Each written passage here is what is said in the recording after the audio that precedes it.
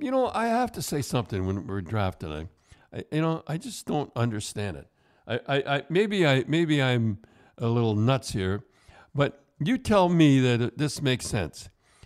The Toronto Maple Leafs, and I guess I'm not knocking the Toronto Maple Leafs, as I've said many times before. I have a Leaf on my license, the whole deal. I have season seats. And I grew up in Kingston, was not far, and Toronto Maple Leafs, Foster Hewitt, and the whole deal. So I cheer for the Leafs. I really do. And, sometimes they say, I don't make any. But how could a team be in the middle of the more juniors than any other place in the world? More junior hockey players. I don't care. And somebody tell me else, never will.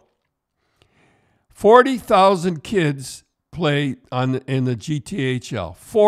30 to 40,000 kids, right?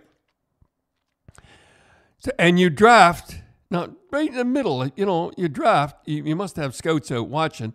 You draft, every one of your draft is from Europe and an American.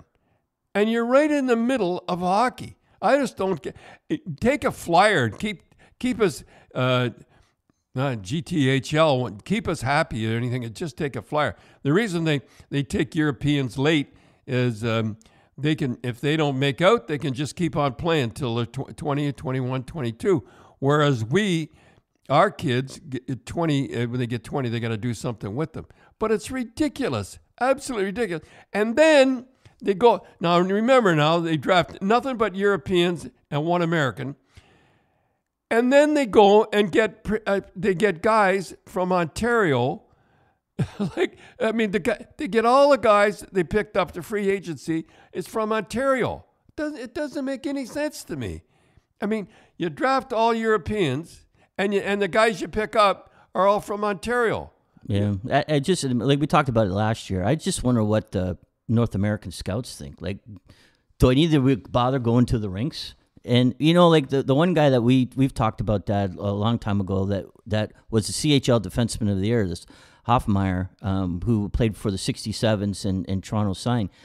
I think he could be a good defenseman in a couple of years, but the Leafs draft so many European defensemen that are going that Dubas, Dubas is going to give those guys a better shot at making the club than Hoffmeyer. He'll get buried in the American League.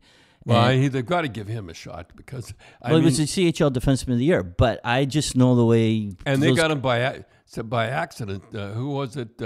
Phoenix. Phoenix didn't sign him. Sign him. They didn't sign him. And Hoffmeyer. I mean, this guy's about 6'2", and he must be 6'2" now. And I've always liked him. Right, he played for Ottawa, and he played for Ottawa, good Ottawa team, and they picked him up and signed him for Marlies. Yeah, but and you and I, we watched him play for, I forget who he played for. I think Don Mills, and you kind of root for him, but you just know the way the thinking of those guys that he's going to be very tough for him to get a shot because they drafted so many of these small. And the number, you're right, I saw that firsthand when I was in Boston. I'm not knocking the guy. He was number one draft choice, and Mike Milbury was the best defenseman we had. He was better, believe it or not. Bobby, was a training camp, but he worked hard. And Mike Milbury was, I'd already told him to get an apartment. I mean,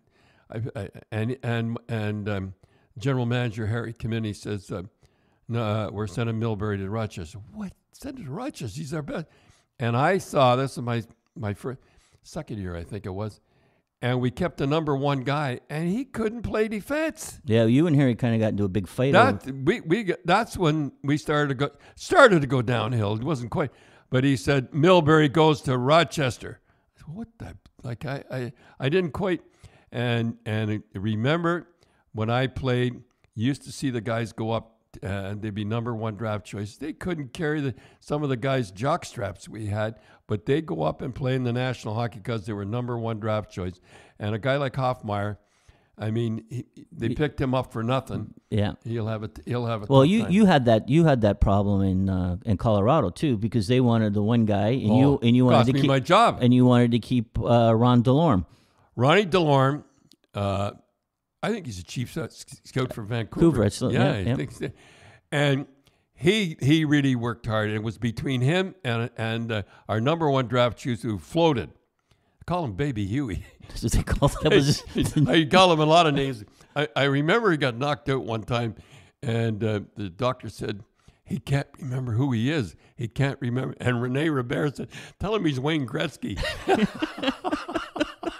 Well, anyhow.